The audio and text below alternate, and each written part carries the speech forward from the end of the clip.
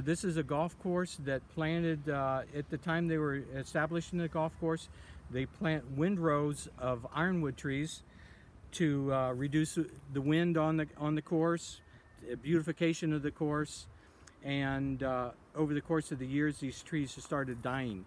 And the disease, the decline of the trees became noticeable in 2002, and then over the course of the next decade more and more trees have died.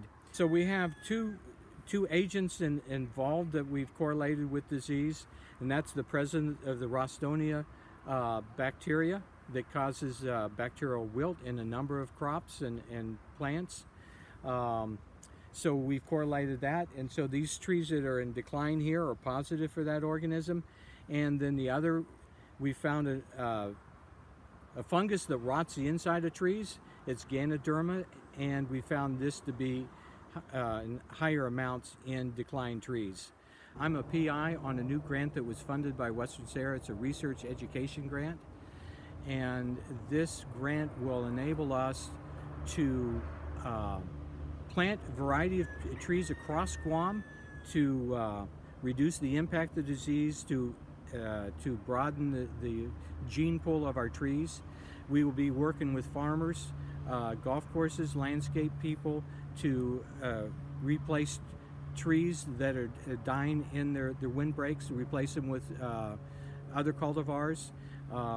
We will be having an education program to educate the public on how to plant trees, and we'll provide tree giveaway. So we know this disease is slow moving and can be managed, and we feel that by bringing in trees from other areas of the world, especially like China, with the trees that have been selected for resistance, that maybe we can find some resistance within that people can use on Guam.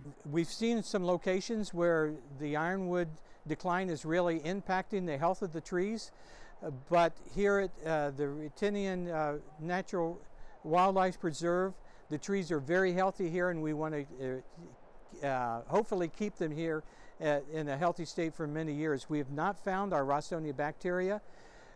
The fungus occasionally shows up in very old trees, but which is normal. So we're hopeful that this park will remain beautiful and the castorina will remain healthy.